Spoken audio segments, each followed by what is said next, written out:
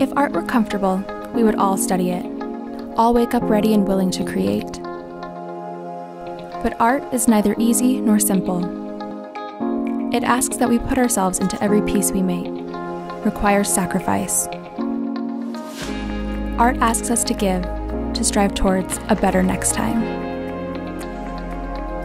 To study art is to study ourselves and our truest behavior, to expose this to the world in a tangible fashion. It is embarking on a journey of self-discovery, not only to love, but to live for what we do. Because art is the study of what it means to be human, to have fingerprints, to have eyes.